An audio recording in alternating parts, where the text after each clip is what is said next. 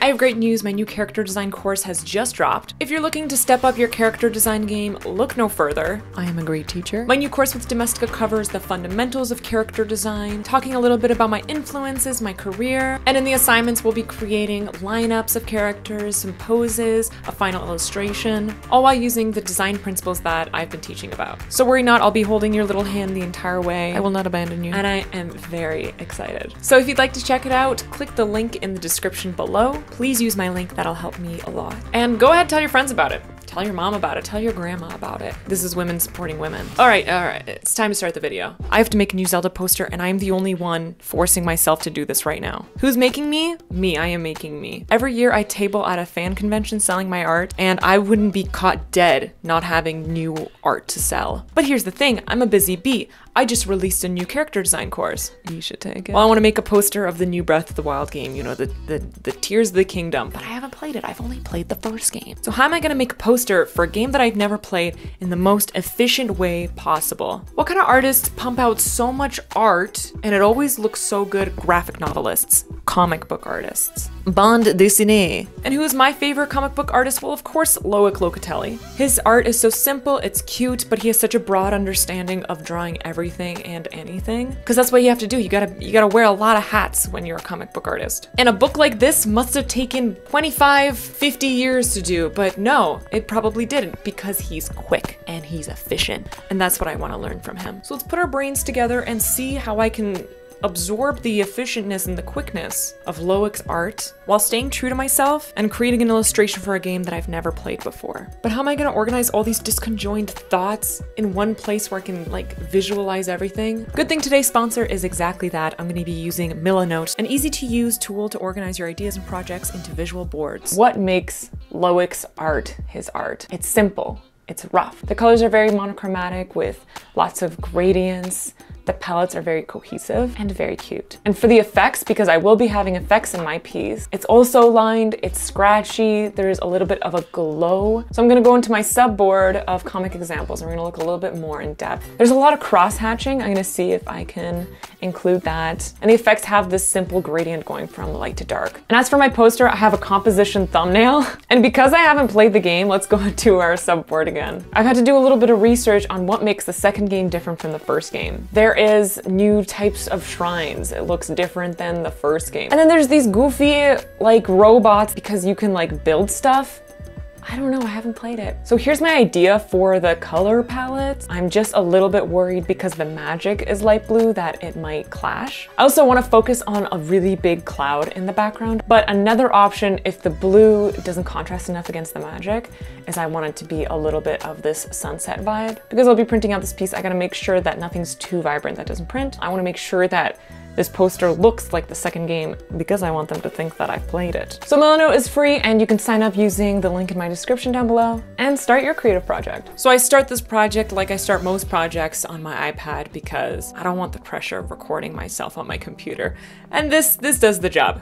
So I'm sketching out the basic composition that I had with Link and Zelda in the middle of the page and the magic's kind of swirling around them. I had to bug a friend who actually played the game to ask if this makes sense throughout a lot of the process. And then I kind of start thumbnailing the color scheme idea before continuing on.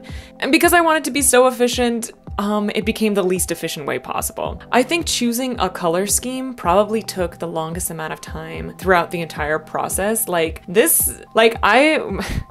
My goal was to make this really quick, you know, maybe a couple hours tops, just scritch and scratch. But this ended up taking, I think I have like 5 hours of recording footage. And honestly, most of it is just from choosing colors. So I started roughing out the characters a little bit better because if there's one thing about me is I'm a character designer. Sign up for my character design course. So I want these characters to look good. I want them to be very simplified and stylized and really shape heavy and fun and cute. So I'm kind of pushing that part of my style a little bit more. I'm throwing in some rough effects. I think that this lineless idea looks good. Eventually I change it to be lined because it suits more to the piece itself, especially because I'm trying to follow Loic's like simplified style a little bit more. And everything's lined, so it doesn't really make sense not to have it lined at the end. I rough out the rest of the pieces. I'm looking up exactly what is part of the second Breath of the Wild. All those new bits and bobs, all those new types of characters and little things like that. And then before I move on with the color palette, I do what I do best. I start lining the characters.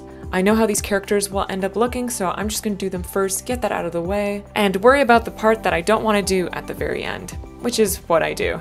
I keep their lines pretty rough. I'm not cleaning it like super tight, just a rough idea. And then I begin playing with the color palette, and I accidentally deleted Photoshop in between the sketch phase and this phase. And then I re-downloaded Photoshop, and then the tools are whack in this new version. So I spent like the longest time reinstalling every single version of Photoshop until I found the one with the original gradient tool. So that's on dedication. I'm working on maybe like 4 or 5 different types of color palettes. I really wanted that blue one to work with just the green grass, the blue sky, the white cloud, but the characters got so lost against it, especially with the blue magic, that I knew I couldn't do it. But every single other palette that I was choosing was a little bit too dramatic. I really wanted this piece to feel light and fun and just like cute. And all these other color palettes were a little bit too serious, taking itself a little bit too serious, not the vibe that I'm looking for. So I end up going with a little bit of a sunset idea, but not too sunset, not too pushed. And then it's time to start lining the background. Usually I avoid doing backgrounds in pieces just because it takes so long. I hate when things take too long. I am pretty impatient, I'd like to say, especially because I'm not a big fan of line art. Like, I like doing a fun sketchy sketch and then just like painting on top and practicing rendering. So by just doing lines and not really being too focused on how the final looks like, you know, it's kind of gonna blend in with the backgrounds. I'm not too worried about shape languages and stuff like that. I feel like that allowed me to let go, to make something quickly and then just pump out the first drawing that comes to mind when I think of this shape or this line or whatever. After I finish all the lines, it's time to fill out all the shapes so I can start coloring soon. So I'm just using my lasso tool and I'm filling in all the lines with a basic silhouette. And once I fill in all the clouds and the ground layer and the character layer, I go in and I start, you know, painting out that character first. So once I fill out the silhouettes for the background, the clouds, the midground, and characters, I go in and I start blocking out what those colors are going to look like. And I'm just adding a little bit of texture because I'm thinking I'll probably, you know, go in a little bit cleaner a little bit later. But as long as I have that base idea of what it's going to look like, then I'm fine with moving on. I start with the characters because, you know, their colors are pretty simple. It already exists. I'm just following the reference of what their outfit looks like. So, you know, it's pretty easy. And like I said, I do all the easy work first, so then I can torture myself with the hard stuff last. And then I feel efficient and like I'm progressing and I can actually see the difference. So I'm just base flat coloring all the characters. I add texture in at the very end, but nothing too crazy. At this point, I realized that the lineless look of the effects is not gonna cut it. So I've never really done effects before, so that's why these effects look janky AF, right? I was really referencing Loic's effects from his pieces. They seem so quickly and effortless that I'm like, if I pretend that I'm doing this quickly and effortless, then maybe it'll look the same. It doesn't. And I've also noticed that the colors are kind of airbrushed on with a little bit of fuzz around it. So I just use an airbrush to do that. And I know there's probably like a glow or something, but you know, I want to get the quickest way out of it possible. So I just use an airbrush where it passes the line a little bit. Playing with the colors, the idea of what it could be or of what I can do to make it, you know, look simplified, but also like clear enough that this is a magic effect. Adding some glow and rim light around them to make them seem like affected by the lighting around them. And then at this point, I'm just filling in those lines a little bit to make them, you know, fit in with their environment a little bit more. And at the very end, I end up coloring their lines a little bit as well. So this part is the part that I think that I nailed with the efficiency thing that I'm trying to do. And I'm using the lasso tool and I'm using a brush on the dissolve blending mode, and I'm just like throwing in some dissolve airbrush around. And I'm not like trying to make crazy colors. I'm trying to fit the colors within the palette. The colors that are already on the page, except for that bright green, I'm just like screen grabbing from the rest of the piece. I want the piece to feel cohesive. I want it to feel like the background elements just kind of fit together. The main thing you want to look at is the characters in the middle, and then after that I want you to notice all these things on the ground. But at first I kind of wanted to blend in, right? At this point, after I did these pieces in the sky, I started realizing how it can fit together after I color the lines. Like the little floating islands in the sky, I think the one on the top right, I think that's bomb. I get really excited and I start having the momentum to finish. Because I hate doing illustrations. I never do them, they take so long. So this is probably actually the quickest illustration I've made using this method. I think the graphic novel method is very efficient, and I'm excited to kind of explore it a little bit more. Using a lot of gradients, using a lot of soft airbrushing. So like I'm really using like a low transparency to my advantage and a lot of it to try to blend colors together and make a really cohesive color palette. I'm also trying to make where the colors are affected by each other, like